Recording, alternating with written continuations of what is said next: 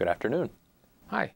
I'm here today with former Representative Joseph Rhodes, Jr., who is a Democrat who represented Allegheny County and the 24th District from 1973 to 1980.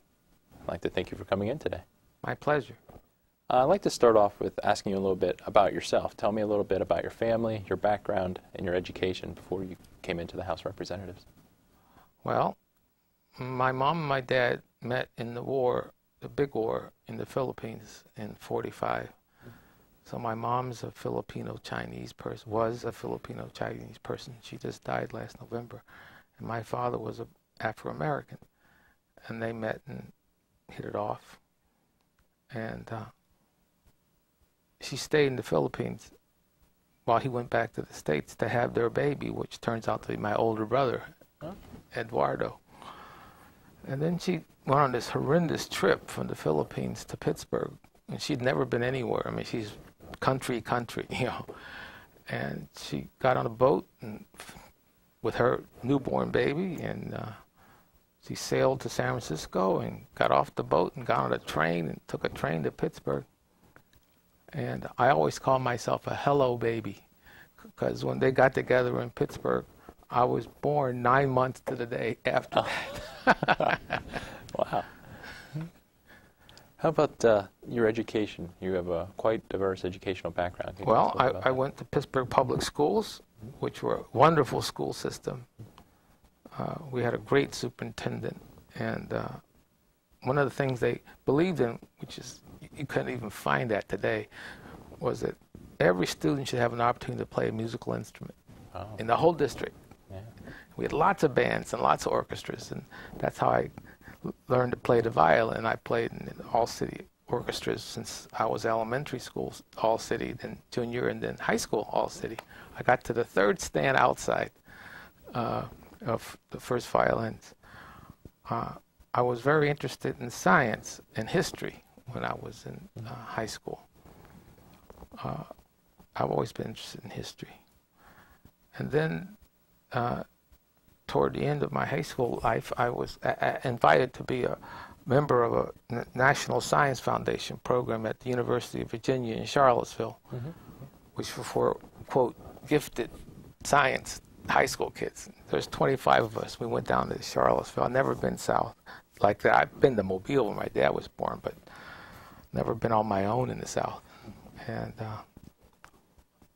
I worked on the nuclear reactor for the summer of '64. Wow.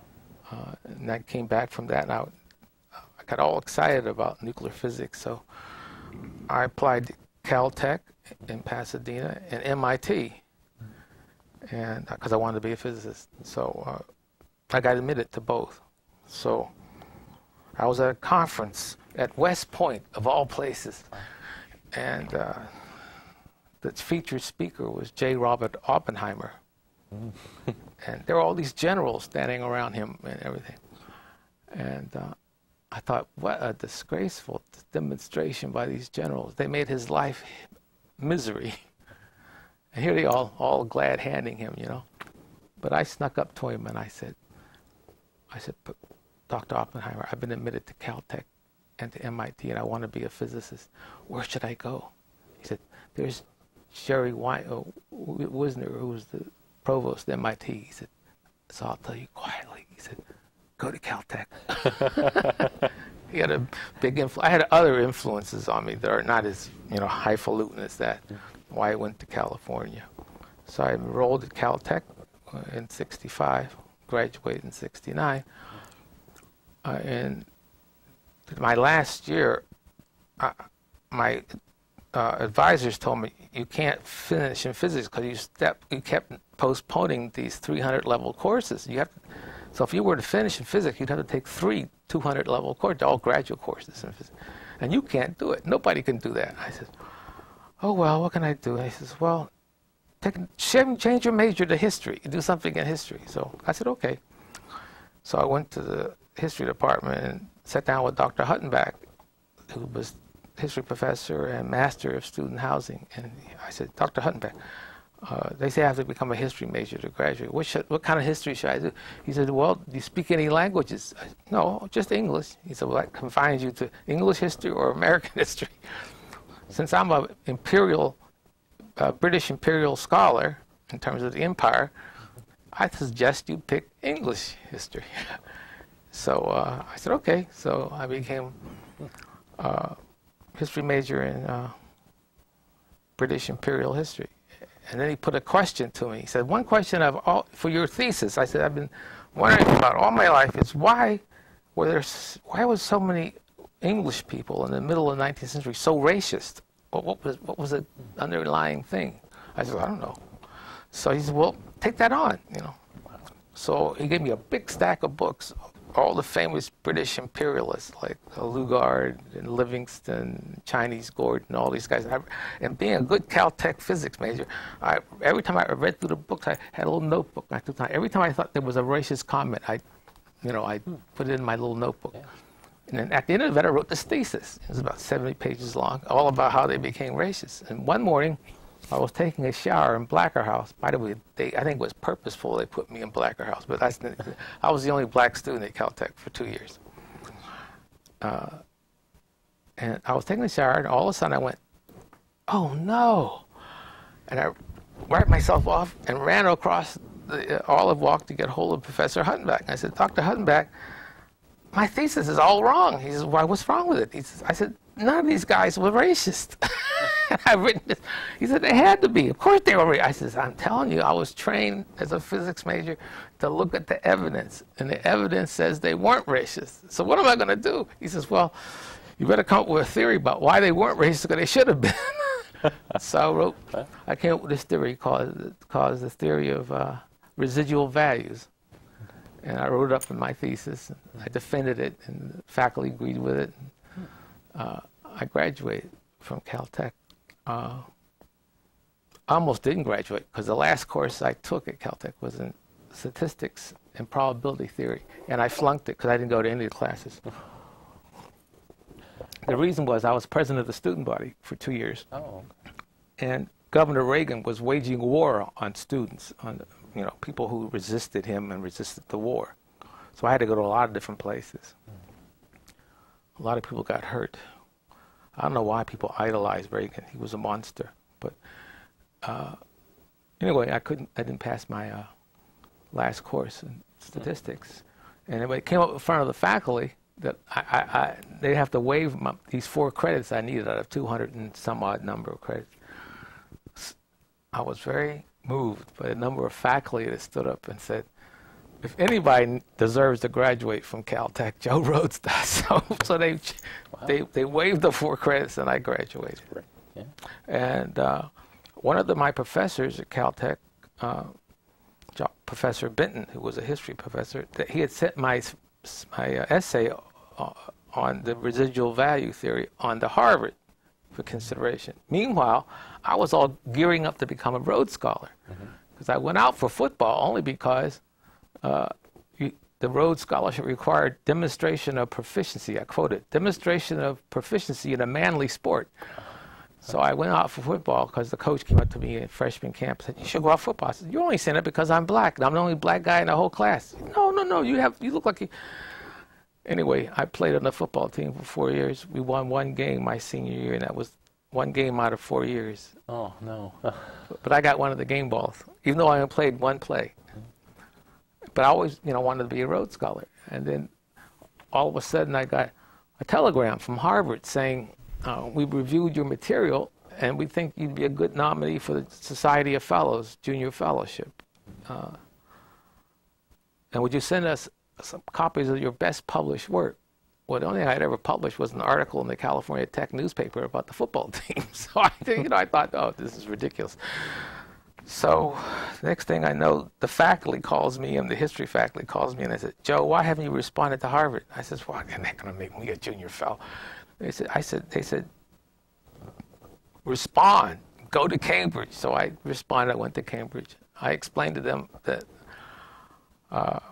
my interests were not purely academic. I was interested in trying to change the way higher education functioned in the country. And as an aside, I was interested in Victorian intellectual history and the theory of residual values, which I invented. So I walked back to the Society of Fellows headquarters, and I went up to the secretary there, who was Elizabeth Hill, a wonderful woman. I said, "Can you change my return ticket to Pasadena because I'm not, they don't want me hanging around here." They said, "Joe, they just appointed you. You're a junior fellow." I said, "What?" So that's how I became a junior fellow at Harvard, their youngest and only black at that point. And so my education moved into other circles. Then I started my academic interest trying to expand to understand why racism had the effects it had in Victorian society and how it evolved. And the only person that wrote anything on this subject that made sense to me was Walter Houghton at Wellesley, who wrote a book on the Victorian frame of mind, which is a beautiful book. So I called him up one day. I said, "Professor Houghton, I'm Joe Rhodes. I'm a junior fellow at Harvard. I'd like to come talk to you about Victorian racism." He said, "Come on out." So I went out to his office at Wellesley. And he said, I wonder when the first time that phrase racism was ever used. I said, "I don't know." So he goes to his library, he starts pulling down books, and I'm helping him pull down books. And we're going through all these books, and he found it. Racism, it was used by the French in the late 19th century. And I thought, this is a great guy. I got to work with him. So for 3 years, he and I worked together on my concept. Anyway, that's my educational background. Well, how about transitioning into, how did that afford you work opportunities in your past work experiences before coming to the House? None. Had no effect. Nobody wants to hire a Victorian intellectual historian. That's, what happened was, I had this experience on the Scranton Commission. This was a commission President Nixon appointed to investigate the killings at Kent State and Jackson State. And because I was on good relations with John Ehrlichman, because he had used me to, I don't take the word used, in the kind of typical degrading sense. He worked with me. He used me to figure out certain things when there were big demonstrations going on. I was always concerned about the loss of life, since I remember that Reagan had set up a situation in Berkeley where got James Rector killed at People's Park. Anyway, after Kent State and Jackson State, President Nixon and Ehrlichman called me up and asked me if I'd be on a commission to investigate that. And I said, "Well, what the hell is this commission about?" He said, "We're going to investigate why this happened." I said, "What's the name of the commission?" "The Commission on Student Violence."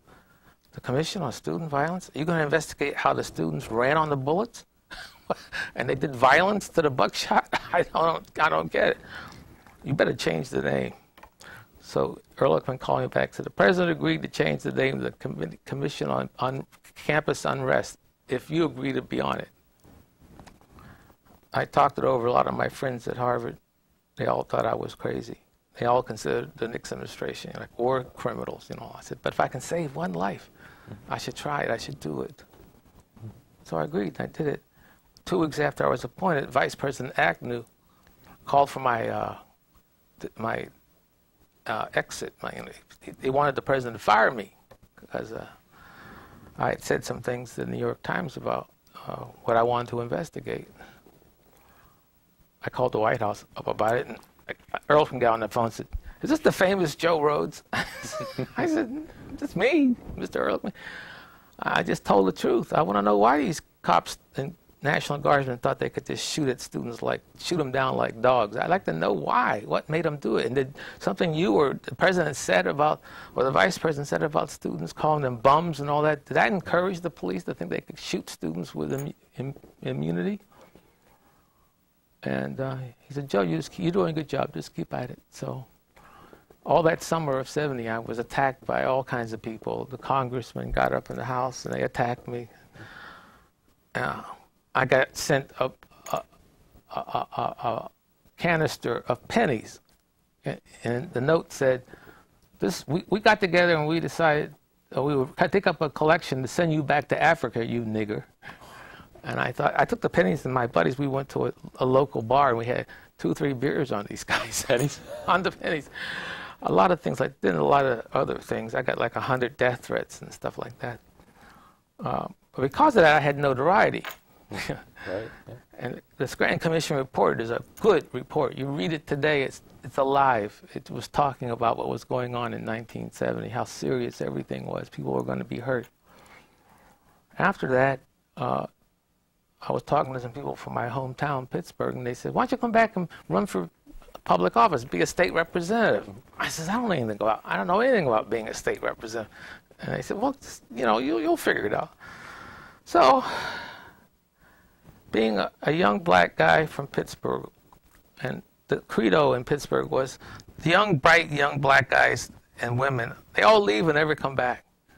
So I said, being half black and half Asian, you have a special tug on you. They can grab you, make you, I want to prove that I'm as good as any other black. So I said, I'll go back, and I ran for office. I spent $2,000, I think, in my campaign in '72, and I won by 3-1. Yeah. So that was my first term in the House. That's how I got in politics. I asked them, they were going around talking about committee assignments. I said, I'd like to be on, I don't think I know about the legislature is that you deal with highways, and highway safety interests me. And the leadership people told me, are you nuts, Rhodes? The Transportation Committee is where all the, you know, the stuff goes on. You can't be on that committee. So they put me on Judiciary. And what was called Ways and Means. So that's how I got into politics. Let's backtrack a second. What influences shaped you to become a Democrat then? I was not registered till the first time I registered was when I was running, so I could vote for myself. I mean, I wasn't a politician type. I mean, I was a nerd. I was from Caltech and the Harvard Society of Fellows. I wasn't interested in politics. But I saw a lot of things.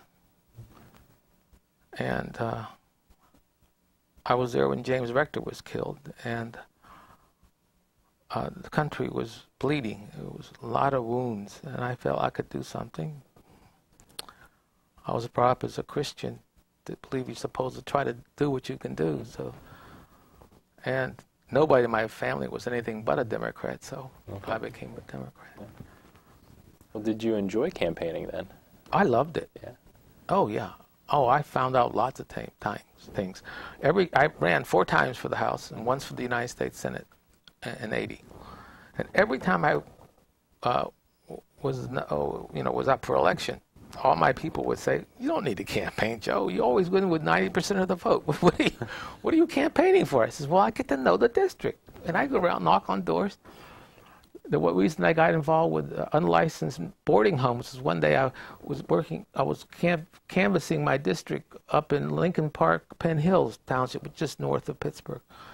And I knocked on the door, no answer. I knocked it again, door open, and this frail person came up. And I said, "Well, I'm here running as your state representative, re-election." She said, "Well, come on in." I said, "Okay." So I went in, and I'll start walking around. The place stank. It had a odor that would blow you away, you know.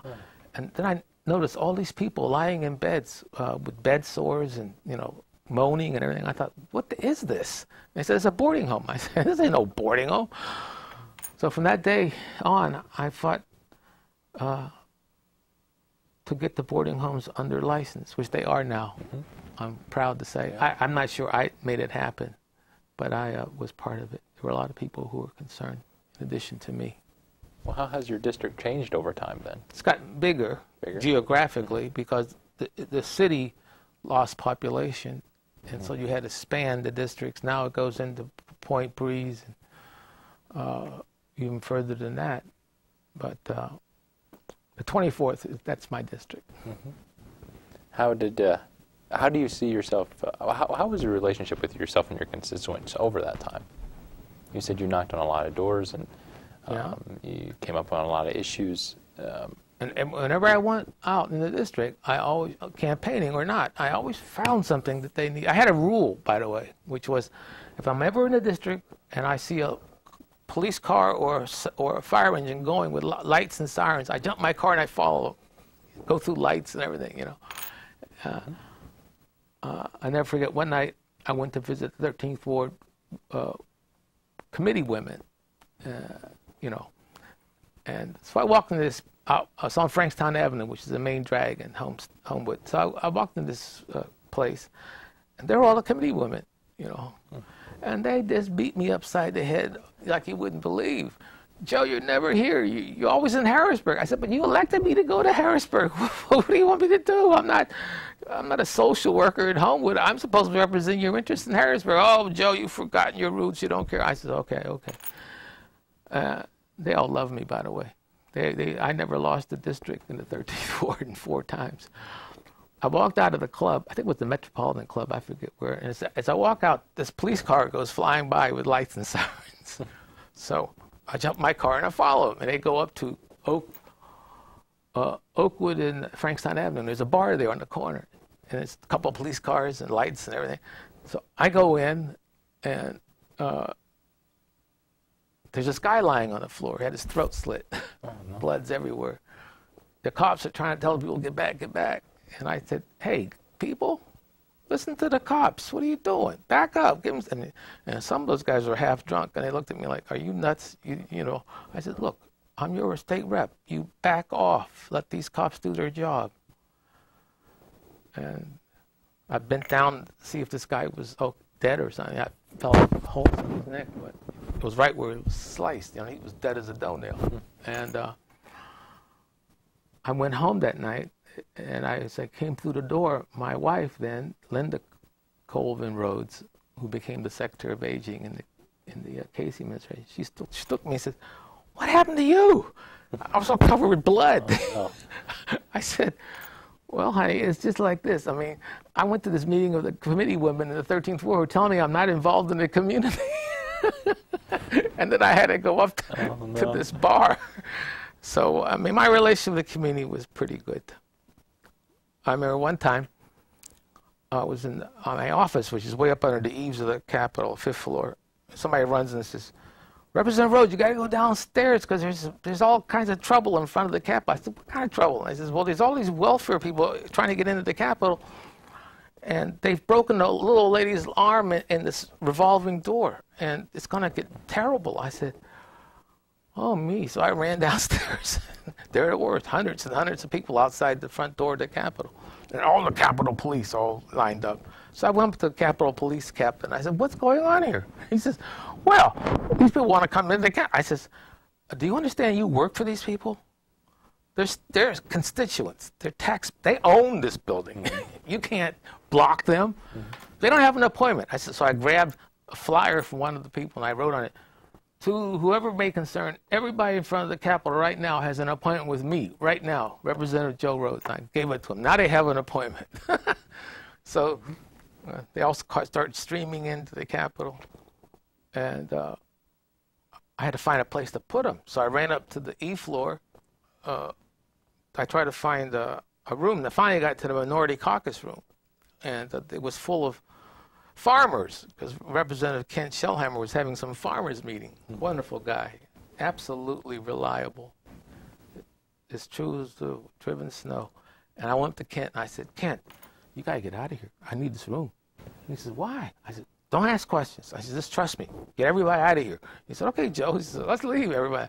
So I went downstairs and all these people were down, middling in the rotunda. And I said, come with me. So they all went upstairs and went into the Minority Caucus room.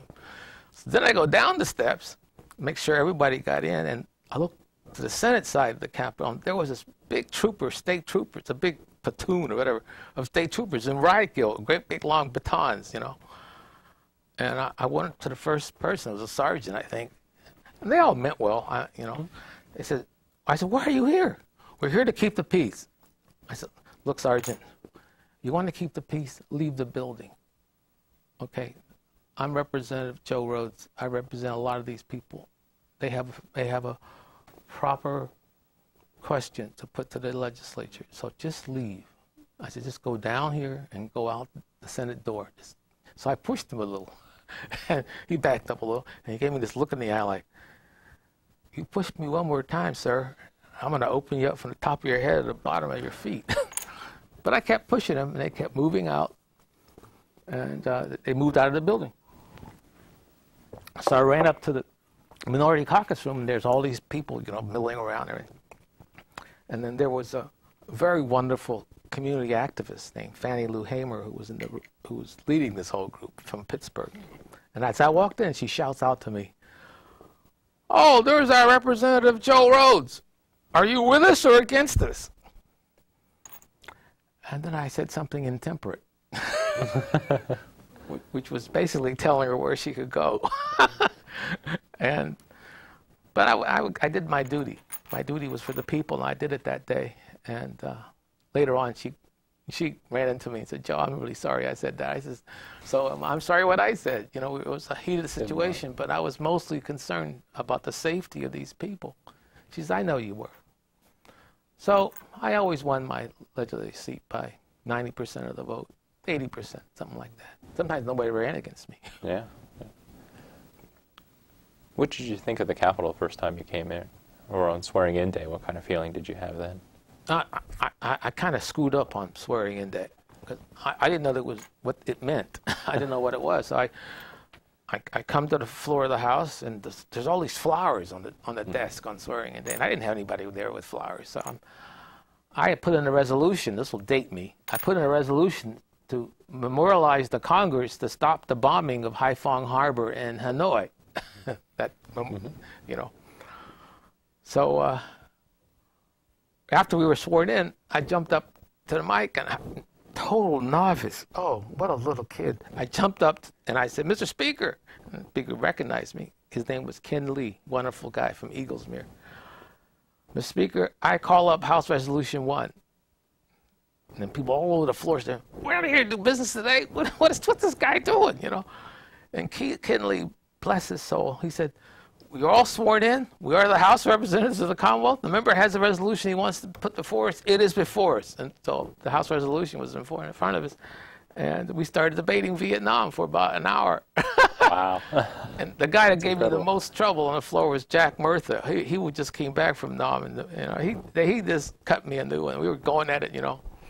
But the issue got in front of the people, got in front of the House. That's what I was trying to do. Years later, he and I became, I would say, good friends. So that was swearing-in day for me.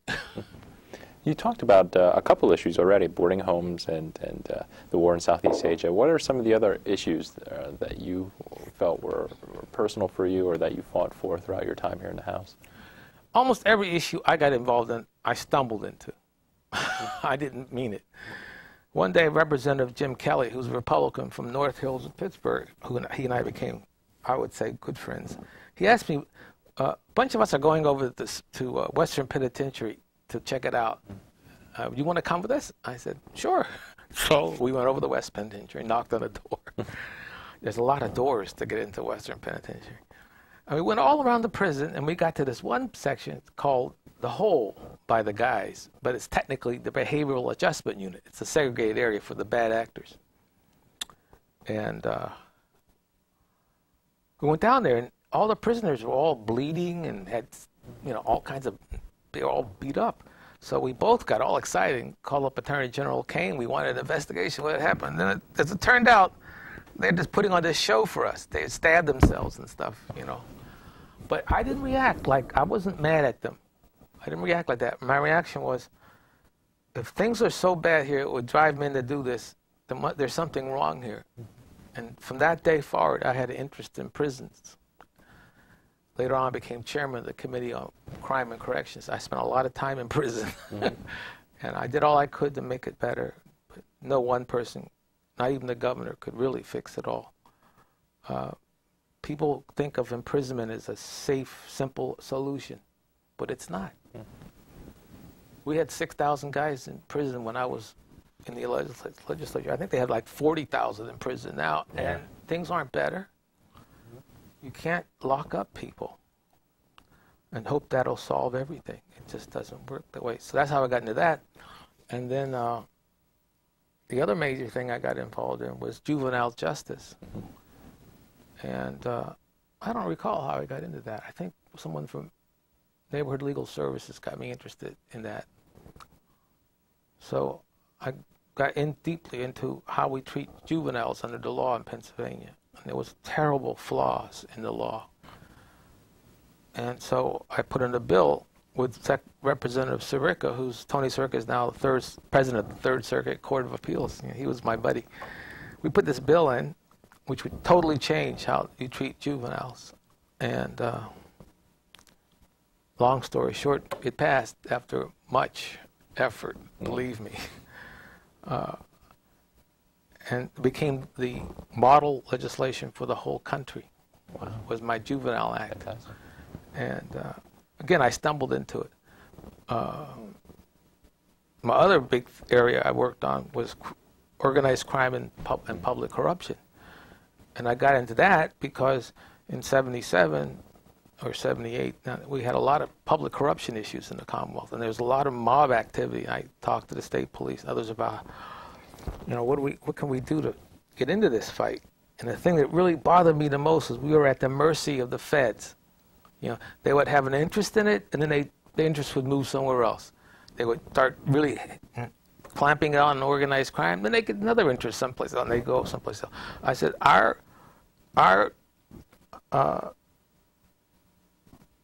what do you call them? Our attorney generals and district attorneys, our prosecutorial function needs to be armed with the right tools, and they don't have the power to do a wiretap, and they don't have the power of a grand jury system. So I proposed that, with the help of Representative Scirica and others. Mike Riley, someone I hired from Pittsburgh out of the DA's office, he was the chief of our staff, and we conducted this investigation into organized crime and public corruption. Leadership fought me tooth and nail. They tried to cut my money out. They tried to do anything they could. And we prevailed. And the bills came to the calendar, creating the grand jury system, creating the wiretap system, creating the new statutes on public corruption. And I got up on the floor and I moved to bring up House Bill, whatever it was, The then majority leader called me down to the desk, Jimmy Mandarino. He says, look, Joe, you've won. So if I don't make any more objections, will you not make any more speeches? And I said, sure, Jim. So I went back, I just called them up, and they all passed. And that's how we have the current system to fight organized crime and public corruption. Those were the main issues that I worked on. There were some other minor ones. I got a lot of laws in place. I was going to say, you had 9 bills passed in 8 years of service, which is remarkable. And over 7 resolutions adopted in that amount of time. That's you have to be relentless to get any kind of legislation through the General Assembly or any legislative body. It's just very, very hard, especially if it's going against the grain, trying to upend previous practice like my organized crime legislation was. I remember I put a bill in once on paternity, completely off the side. It's something I found out about. And under the old law, if a guy was charged with being the father of somebody, all he had to do was get his lawyer to opt to have it heard in the criminal court, because there was an option to go to the criminal court instead of the civil courts. Right. Mm-hmm. And since the criminal court has a requirement of proof, which was beyond a reasonable doubt, at that time there was no way to prove beyond a reasonable doubt that anybody was anybody's father. So they always got off on that. And so I put a bill in eliminating the criminal option, And I got jacked up in the cloakroom. Guys would come up to me and say, "What is wrong with you, Rhodes? Are you a sissy? What's going on?" I said, "It's right. If you play, you have to pay. It's right. Women should have this option." It passed. It's still law. But that's the way it is. Out of all of these accomplishments, which piece of legislation are you most proud of then? I don't know how I would gauge. I'm very proud of the juvenile justice legislation, Act 41. I'm very proud of my organized crime and public corruption investigation. Every time I see a grand jury doing something or a wiretap or something, I said, there it goes, that's what I did. But I was also proud of little things, not legislation. Like I told you, I learned a lot from canvassing my district. Right. One day I was working in Penn Hills, canvassing, knocking on doors, and I said, "God, that stinks. What is that?"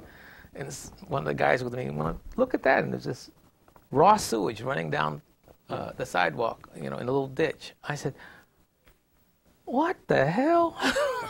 So I got in touch with the people who lived there, and they said, we've been trying to get secondary sewage here for years. They won't give us, we can't get it done. It's too expensive, blah, blah, blah.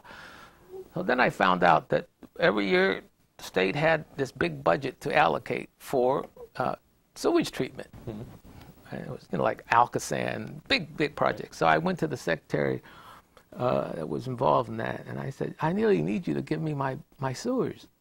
He said, no, we can't jump you guys. So he was on the Penn State board with me. I was on the Penn State board. Mm-hmm. I don't know why Shap put me on that, but he did. I had nothing to do with Penn State. I'm from Pittsburgh. I'm a Pitt rooter. But anyway, I was on the Penn State board, and at every board meeting, I'd raise my hand, and the president of the board would say, "Okay, Joe, what do you want? We know what you want." I said, "Yes." I said, "Mr. Secretary, when are you going to give me my secondary sewages in Penn Hills Township?" Joe, I'm getting to it. Finally, many years later, I said that, "Mr. Secretary, when are you going to give me my sewers in Penn Hills?" He said, "Read the latest report on the allocation." So I went and got it, and it said, Alcosan, $32 million, and blah, blah, blah.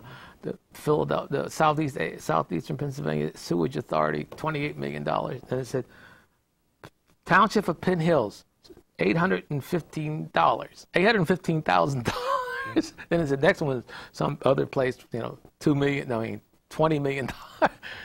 And I go back there, people still remember me that I got them their sewers. Mm-hmm. That's concrete, literally. Absolutely. Yeah. And it really mattered. I like getting things done for people. In the years I served in the House, I only submitted 4 citations to the Legislative Reference Bureau. Most members, they generate hundreds of these things, people's weddings, their anniversaries, but I only introduced 4, and they were always for one thing. It was always for a child, a youngster who had done something heroic. Mm-hmm.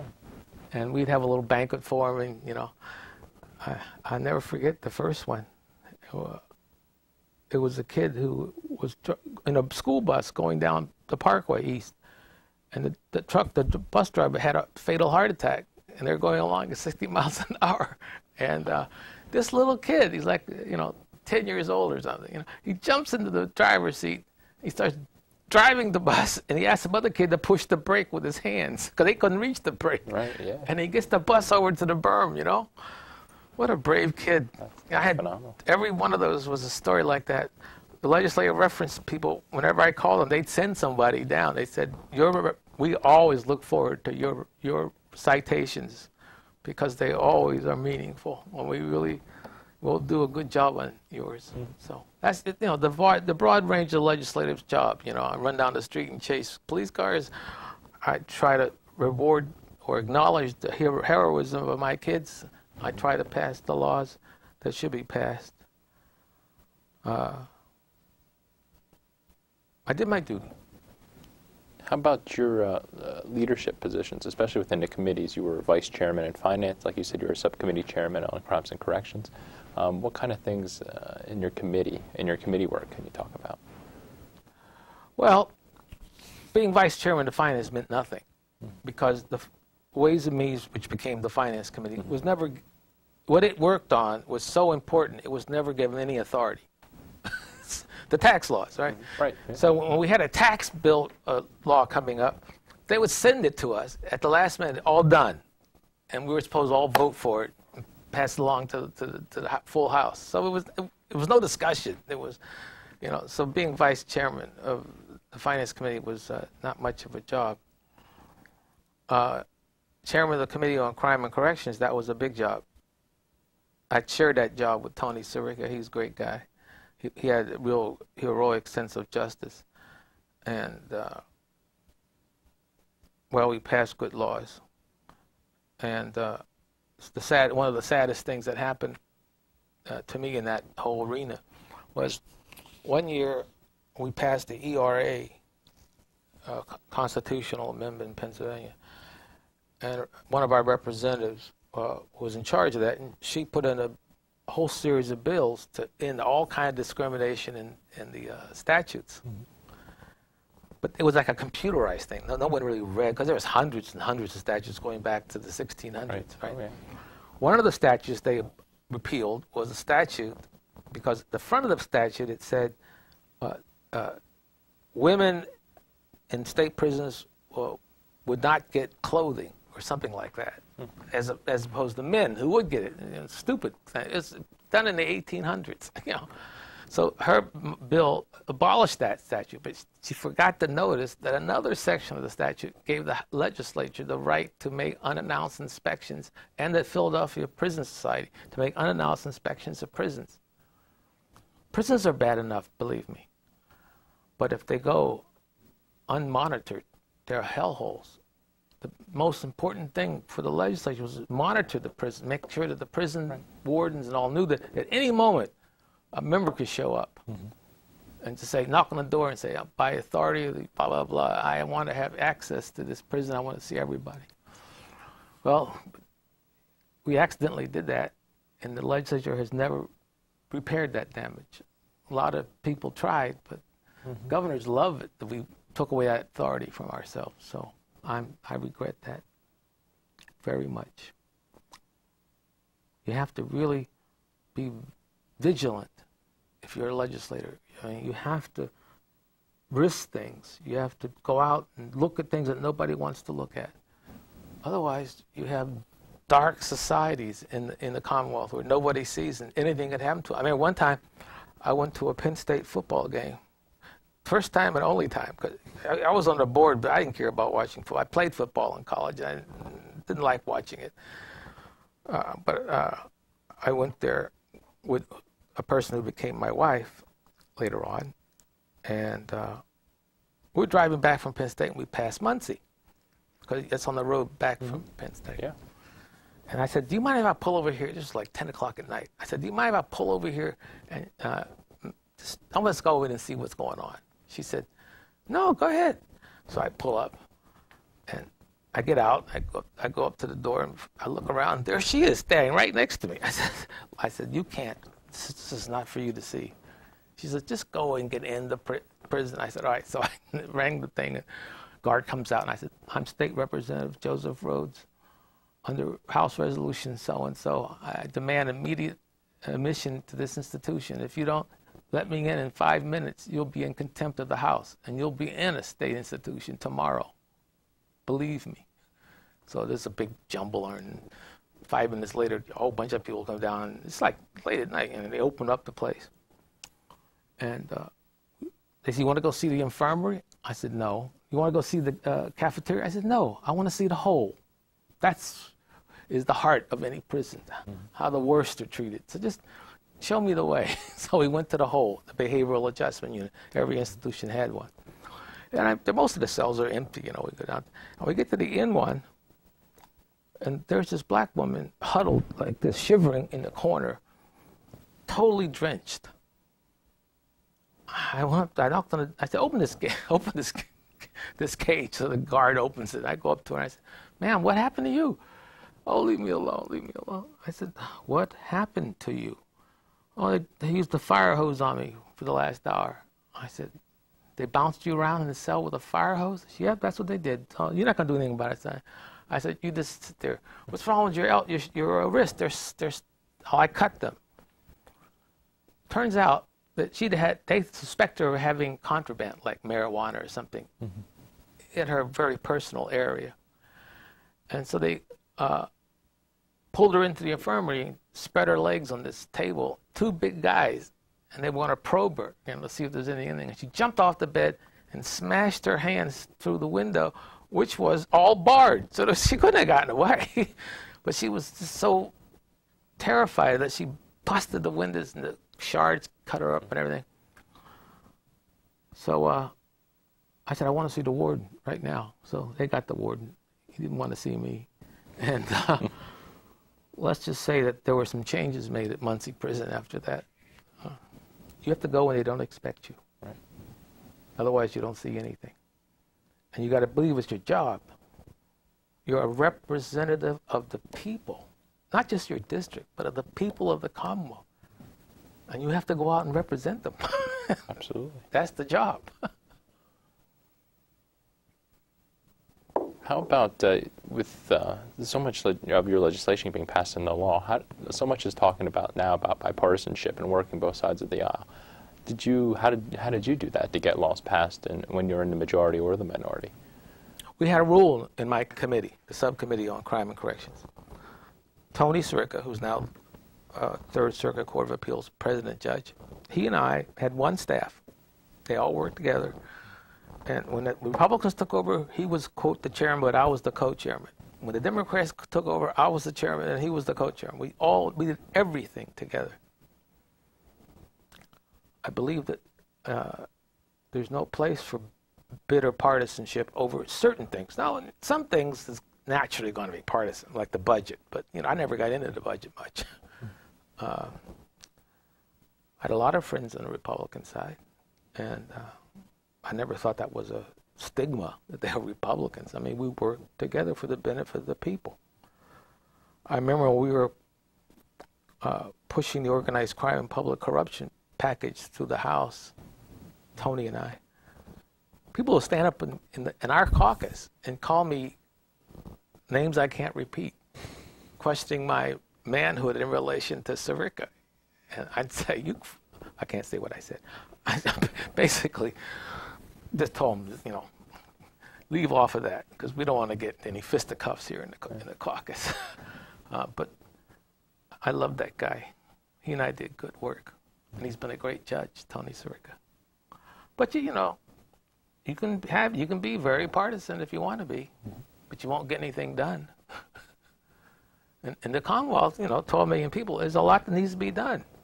Laws have to be extinguished, and laws have to be enacted. Right. Well, so much is different now in terms of the way the legislature is either run or in terms of technology and things like that. What are some of the things that you think are beneficial now that maybe help the legislature run better, or are there some things in your time that you thought should have stayed around longer, or things are run better? Technology is a simple one. Mm-hmm. Okay. Jack Murtha, who's now a very distinguished member of the United States Congress, he was totally loved in the entire assembly for one reason. He managed to convince leadership to install a phone in every member's home that they could use, with dialing 8 to call it. It was on the Pennsylvania network. You can call everybody everywhere. We consider that astronomical advancement in technology. Oh my God, that was just way beyond. Now you go down to the house, they all got computers on their desk, and everything is so complicated. But that was a big step forward. I think the Assembly has made progress in the use of technology. And there'll probably be more progress made in the future. What was an average session day like for you, or a non-session day, either one? Oh, session days. Well, Monday was always kind of empty, because that was the day that everybody was getting to Harrisburg, and the only real vote was the roll call vote, which allowed you to get paid for that day. Mm-hmm. So you call the roll call vote up, and everyone runs up and pushes the button. I used that once. I was sneaky, but I did it for a good reason. Every year, a dozen kids were dying in adult facilities in Pennsylvania, and I had to pass the Juvenile Act. I had to get kids out of adult prisons. Mm-hmm. So I went up to the speaker, Mr. Irvis, and I said, Mr. Irvis, do you mind if I run my Juvenile Act as the roll call vote today? And he said, Joe, it's a substantive bill. We never run substantive bills on Monday for the roll call vote. I said, it's the only way I can think of where we can get this doggone thing passed and stop killing kids in adult facilities. Okay, Joe, go ahead, try to do it. So they called up my bill as the roll call vote. And members ran up to the floor, and they just hit yes, because that's all you do for roll call, when they went back to their offices. And then I told the clerk, get it signed by the speaker right away and sent to the Senate so they can't recall it. So the speaker signed it, the courier took it over to the Senate. And a lot of things are arcane in the legislature. One of the arcane things is when the House or the Senate has a bill, they physically have the bill, a blue back bill. They have it. and they give it to the other body or to the governor, and they don't have it anymore. And you cannot vote for reconsideration if you don't have the bill. Right. And I got that Juvenile Act over to the Senate. Bang! I know it was a little bit not dishonorable, but less than upfront. But I was fighting for children's lives, and I'd almost do anything for them, anything. So, you know, there was a bit of gamemanship in the legislature. Still is. There's a little bit of that always. You just got to know why you're doing it. You know, for your vainglory or for some financial interest of somebody, or are you doing it for the good of the Commonwealth? I know everyone has a different notion of what is the good of the Commonwealth. I understand that. That's the risk you take. You could be wrong. But don't come in this assembly without some notion of what is in the interest of the Commonwealth. Oh, you're in the wrong place, brother. You should be doing something else. You talked a little bit before we started about you certainly were not alone in your office. You had multiple representatives in your office. Just my first year. Just your first year? First 2 years. And how about in terms of staff or secretaries? The first 2 years, I shared a secretary, Wilma, wonderful girl, with 3 extremely ambitious and busy members, all from Philadelphia, black members from Philadelphia. So I went down to the chief clerks and I said to them, why do you put me in a room with 3 black guys from Philly? I don't get it. Well, don't you want to be with black? I said, are you confused? I'm from Pittsburgh. I want to be with Allegheny County people. I don't care about this and that. But it was too late. They couldn't change it. So for 2 years, I spent a lot of time with these Philadelphians. I grew to have a lot of affection for some of them. And it helped me a lot get things done. One of them was Dave Richardson, who subsequently died. But boy, Dave and I, we did a lot of things together. How about in terms of mentors? You said you had a lot of mentors along the way. Who are some of those, or more specifically in the House? And did you offer any mentorship before you left? I don't know if I was a mentor to anyone.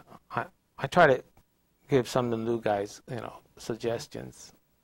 One of them was Bill DeWeese, who lived in my building. Yeah. And I didn't mentor him, but we hanged out. When, you know, in terms of myself, a guy named Jim Ritter from Allentown, he accidentally had an office next to my office. And so we talked a lot, you know, and there was, you know, a guy from Pittsburgh wouldn't have any concept of what a guy from Allentown would care about, and we got to know each other. Of course, my primary influence in my life in the legislature was Leroy Irvis. He was my idol, my image, what I'd like to be, you know. He was always willing to talk to me.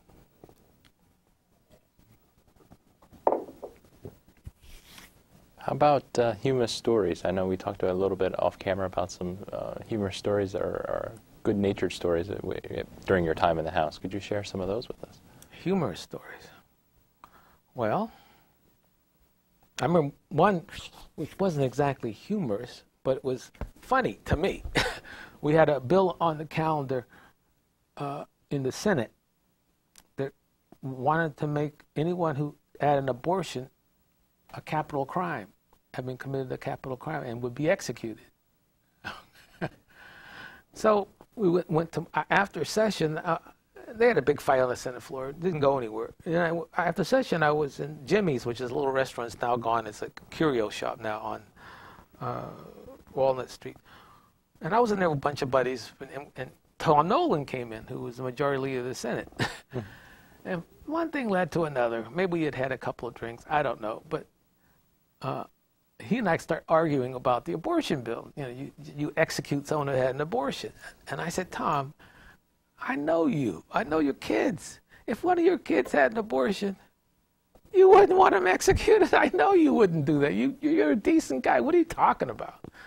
Then he started to want to fisticuff me because I said he wouldn't kill his daughter. And I was stunned. You know, I said, Tom, put your hands down. No, we're not going to fight to prove that you would kill your daughter. No, I don't think so, because I know you wouldn't. That happened. Yeah, that happened. There are other things that happened that were funny. But, I can't recall anyone that stands out right now. I know when we talked to Representative James Kelly in the past, he quoted that you often, when he turned babysitted his son, I guess, during session. Yeah, we played X and O's. Yeah, for hours. Hours, because session is boring most of the time. So he'd come over and he would sit under my desk, and we would play X and O's for hours. I really enjoyed that. I got close to Jim. I really liked him a lot. Well, why did you end up leaving the House of Representatives then in 1980? I didn't really leave. I decided to run for the U.S. Senate. How was that experience different than running for a House seat? Oh, God. In every possible way. We were all sitting on the floor one day, and everyone was talking about who's going to run for the Senate, this and that. And somebody said, Joe, why don't you run? I mean, you're more qualified, and you make a better senator than all these other guys. I said, you're right. I should run. So I started circulating petitions, and I got on the ballot.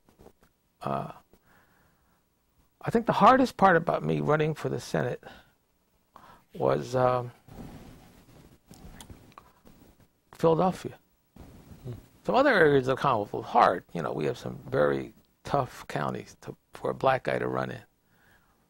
But since I was married to a white woman, and a lot of people made much of that, I go to Philly to campaign. Oh gosh, sometimes it was all kinds of. But I had a lot of supporters in Philly,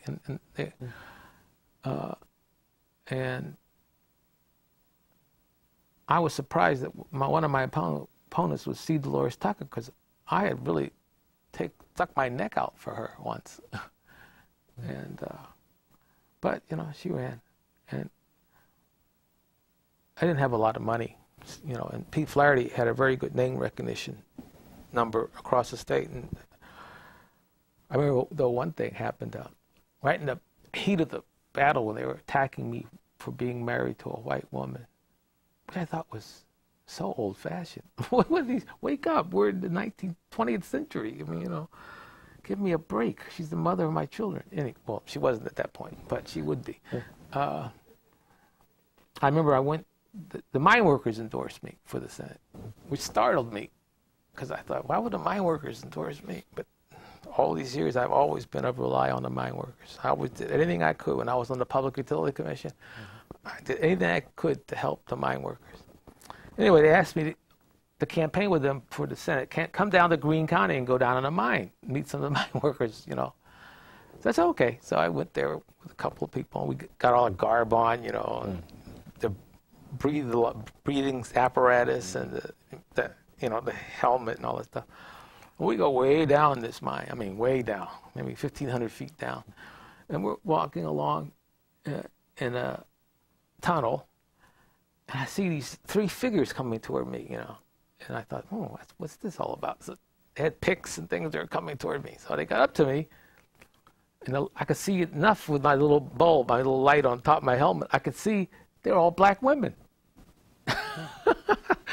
And all these people in Philly were attacking me for not being married to a white woman. It was so funny.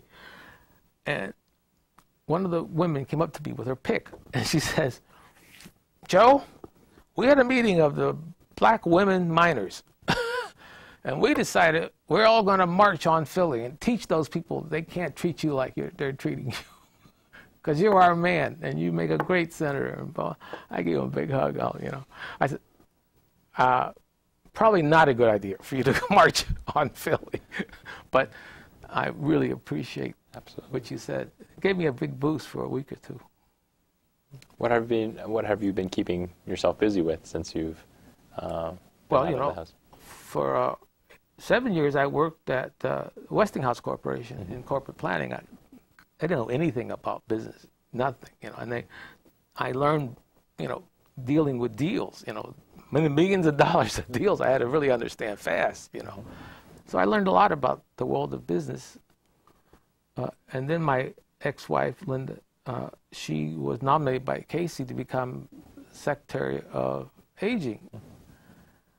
And she said, I really appreciate it if you'd come with me and the kids to Harrisburg. I said, okay. So I went, left my job, just when I was getting to a certain point in Westinghouse where I could really do something. And Governor Casey asked me to be the deputy in commerce, because they had a lot of trouble in commerce. And the secretary couldn't get confirmed because some of the Republicans in the Senate were making a fuss over nothing. So I had to take care of a lot of the details. And then after a year of that, the governor Governor Casey kept saying names over to the Senate to be PUC commissioners, and it had all been rejected by the Senate. So he sent word to me through one of his people that we'd like to nominate you for the office of Public Utility Commission. I said, I don't know about the Public Utility Commission. He said, because when I was in the legislature, I was in criminal justice and juvenile law and all that. Don't worry, Joe, you'll pick it up. So he nominated me, and there's a lot of fuss about it and everything. But I got confirmed unanimously by the Senate, and I served 7 years as a Public Utility Commissioner. That was what I did from 88 till 95. I really enjoyed it. I mean, because on the PUC, you only have to convince 2 other people to get something done, because there's 5 of us. Lots of times, not even 5. I served in the commission, there was only 2 of us. I had to convince him or her to go along with me, you know. And but the PUC was different than the legislature, you know, because the legislature passes these big, broad bills and the budget and all that kind of stuff. It's kind of, you know, very broad and, you know, broad swath of things. That happens in the PUC too when you pass rate increases. But a lot of the work of the commission is little deals, you know. And I enjoyed doing that, you know. I got involved in lots of little things, like settling disputes between the mine workers and the utilities who didn't want to buy their coal from a certain people or something like that. And the one thing I got really interested in the PUC was railroad crossings. None of the commissioners were particularly interested in railroad crossings. So I took that on as the interest. The commission has the authority to establish the rules around railroad crossings. And so I got really into that. And that sounds like a minor thing, but when you get hit by a locomotive going 60 miles an hour with 100 cars behind it, you're dead. Yeah. And I remember one time I got a call from the safety people saying there was been a railroad crossing accident out in Pittsburgh on the north side. I said, the first question you always ask, anybody survive? He said, no. I said, how did it happen? I said, this guy had gone to a Pitt basketball game or something like that, and driven down to this little hollow on the Allegheny River, where there was like a sort of a, you know, how do you put it without using inappropriate language? Less than middle-class people lived in little trailers and things. And he went over there to see his girl. And when he left, he had to cross the railroad tracks. And as he was crossing the railroad tracks, there was a crossbar, and the light in the middle of the crossbar was out, so it didn't blink. And he assumed, as he should assume, that there was no train. Had he waited 2 seconds, he would have seen the train. You know, if he'd gone 2 seconds before that, he would have gotten across the tracks. But that precise moment, I don't know whether it was fate or whatnot, he goes across the tracks, and this big 3-locomotive unit train comes by, and wham! It took him about a mile to stop, and he's all mushed up and everything. And they called me up and said, what are we going to do, Commissioner? I said, well, simple question. Has anybody replaced the bulb in the crossing light? No, Commissioner. Why not? No one will agree it's their responsibility. I said, you are kidding me. So we call a PennDOT, we call the Conrail, we call the township. Will you go out there and put a bulb in that blankety-blank signal? It's not our responsibility. We won't touch it. It's not our responsibility. So after a while, I got really steamed. So I told my people, I said, get me a plane to Pittsburgh and a car. Get me a light bulb, a bulb that could go into that thing, and get all those people on the phone. I said, these are all presidents of these things. I said, sirs, I am going to go to the airport and catch a plane to Pittsburgh, and I'm going to have a press conference right there where that poor boy got mushed. And I'm going to put this lamp into the cross signal unless one of you goes out there and fixes it. So I drove out to the Harrisburg airport. Just before I got there, the phone rang in the car, and it's, "Commissioner, yeah, this is safety officer. Yeah, right. You don't have to go." "Why?" "The light bulb was installed." "Who did it?" "I can't tell you." So you get involved. You know, my job at the PUC was, in a way, same as my job as a legislator. Take care of the people of the Commonwealth, and don't let the bureaucrats kill them. You know, nothing like a railroad crossing accident. I mean, nothing like that. But since then, since being on the PUC, I've been just doing consulting work for one of the leaders in this House, and also for various large corporations. And that kept me busy. How about any regret? About serving? About your service in the House.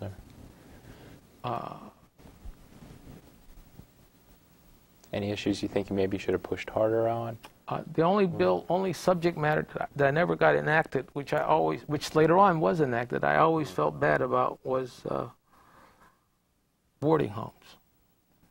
And I asked people, how do we get this boarding home bill passed? And people would just tell me point blank, you've got to have a disaster at a boarding home where nothing but white older people get killed. I said, that's a hard one to take. But that's what got the Juvenile Act passed. You know, some juveniles were killed in a fire at Lycoming County Jail. So, lo and behold, in March of 1979, there was a fire in a boarding home in Connellsville where they had steps going down to the basement where they kept all the senior citizens in wheelchairs. Steps and wheelchairs, right? And, of course, none of them got out. You know, a dozen people were killed. And I said, oh, Lord, this is it. We have to move on this now, this boarding home issue. Unfortunately, nobody paid any attention because that day was the day that 3 Mile Island happened. Timing, yeah. And the whole world was looking at 3 Mile Island for a high-tech disaster, which never happened because the reactor worked the way it was supposed to. It was well-designed, and it shut itself down and melted. That's what it was supposed to do. Meanwhile, a very old-fashioned form of heat, fire, killed all these people in Connellsville. So, you know, there's a lot of luck involved with serving the people. A lot of luck. Overall, how do you feel about your contributions to the legislative process? I did my duty, as I saw it, just like I did on the Scranton Commission. You could always do more, but there's only so much a man can do. And I did everything I thought I could do. I tried as hard as I could. But that's why there's 203 members of the House. You know, there are other people have a say in what should happen and what not happen. I don't think I have an exclusive contract or arrangement to know the truth. I don't. That's how we have a big body. People argue, and the truth comes out, sort of. But no, I'm not ashamed of what I did in the Assembly. I'm very proud of it. I'm proud of what I did on the PUC. I'm proud of what I did on the Scranton Commission. I'm proud of what I did as Deputy of Commerce. I've had a good public life. I got a chance to serve the people. There's no greater joy than that. I don't mean to sound corny, but that's exactly how I feel. Do you have any advice for any others who would pursue a career in public service? Well, I always tell people when they talk about Harrisburg, I tell them one thing. If you're going to survive in Harrisburg, in any job, any political job, any state job, the only way to survive, you have to develop a keen, not a casual, but a keen delight in the perverse. So things will happen to you, and things will happen, and you'll go, wow, how could they have done that? How could he have done that? That's really perverse. But if you chuckle, you can get through it.